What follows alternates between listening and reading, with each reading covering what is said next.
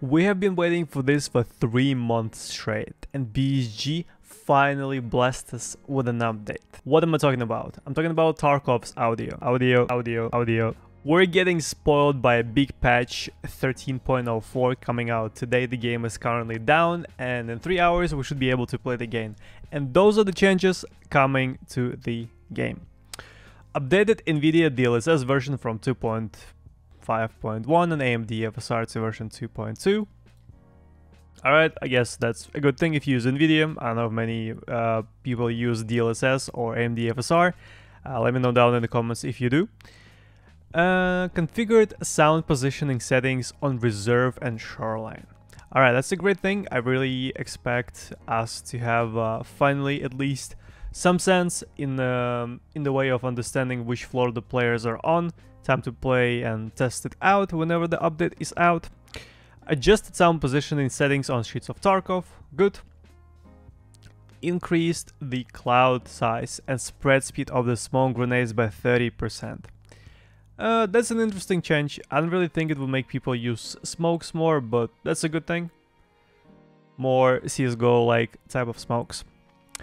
Added an in-game mail notification system for banned players based on players' report. So this is actually a huge thing. I wasn't expecting it this update, if I'm honest. And whenever you die to the player in the game and you think they're sus, you're gonna report them, right? And if that player gets banned eventually in a day, 2, a week, I don't know, a month maybe, you're supposed to get a notification in game. So it's either a proper gonna be sending us messages that you reported this suspicious player and the player has been banned with a nickname or something similar. So that's a great change. Let's see how it goes. Adjusted the user... Ooh, alarm, time to wake up. Adjusted the user interface for placing an offer on the flea market, taking into account the disabling of the barter offers. I guess UI is gonna look a little bit different, but overall we shouldn't really experience any difficulties or any new stuff. Expanded the area for the quest assessment part 1. This is the quest where you need to kill 20 players on a lighthouse in order to unlock Lightkeeper, and a lot of people have been having problem with that. I'm surprised they didn't say that they also reduced the amount of kills required, because this is what Nikita mentioned on Reddit. So maybe it's not just the area increase, maybe it's also the reduction of the amount of players you need. Fixes. Fixed one of the causes of disconnects while loading into the raid. The remaining possible causes are being researched and eliminated. A lot of people were complaining about disconnects, including me. And yeah, finally those issues are being focused on and they're being fixed. Fixed multiple visual issues with scopes when using DLSS FSR of older versions, such as blurriness and artifacts during movement. I don't really play with DLSS, so I can't tell you much about this. But yeah, once I tried DLSS and I was using a zoomed scope, for example Voodoo, everything looked very blurry and I instantly turned it off. Fix the indoor fog glow on interchange and reserve. Yes, this is an amazing thing. So I've recently made a post on Twitter. I'm not sure if you've seen it or not, but I've made a post on Twitter about how the game is supposed to look like without fog. And here is what I expect it to look like.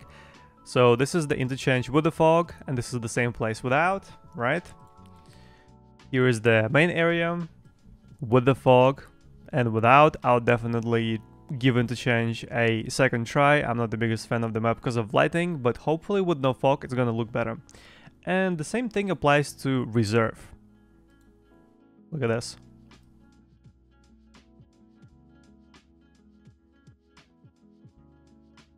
So, big change. Big fat W. Fix the excessive vegetation sway that occurred during long raids. Alright, I guess it happened when it was very windy.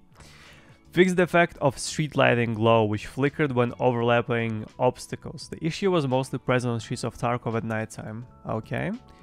Fix some texture memory leaks that caused excessive RAM consumption when the game was running for extended periods of time. Alright, memory leakage. Well, one of the reasons for memory leakage is being fixed. Various optimizations on lighting system components. Fixed some object culling issues on various locations. Fixed incorrect visuals of some buildings in the background of Streets of Tarkov. Fixed incorrect audio system behavior at the first indoor gunshot or explosion. Okay. Fix the possibility of incorrect character visuals when trying to operate a stationary weapon by 2 players at the same time. Fix the ability to install conflicting attachments on some weapons. Alright, so assume this means finally the bugged M4 is getting fixed. That's the one where you are able to install Thor suppressor as well as the jailbreak. Those two are physically should not be working together. However, you can still assemble this gun in the game.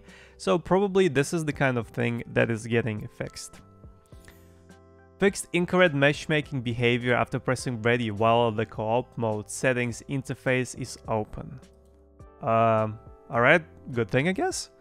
Fixed error 228 when falling OQTE stages in the hideout gym. Fixed the issue with loading into the lab in the co-op mode. Fixed the ability to look through some walls on reserve, interchange factory, lab and shoreline. People were abusing this thing quite a bit. I've seen some Twitch clips of streamers doing this on purpose, so good thing this is getting fixed. Fixed incorrect player spawn points on Lighthouse and Streets of Tarkov. Fixed an issue when loading into online raid after co-op mode raid. Yep, I think there was an issue of people getting kicked out when you load into online raid after co-op mode raid, but I'm sure this is the issue that is getting fixed. Fixed an issue with insurance for an item with enhancement that was previously returned by insurance. Okay, well, I guess that's a pretty big patch, probably the biggest fixes patch this year. It's April the 4th, and we're finally getting this thing, so yay! Those are all the news for today. Thank you so much for watching. I'm gonna go back to sleep.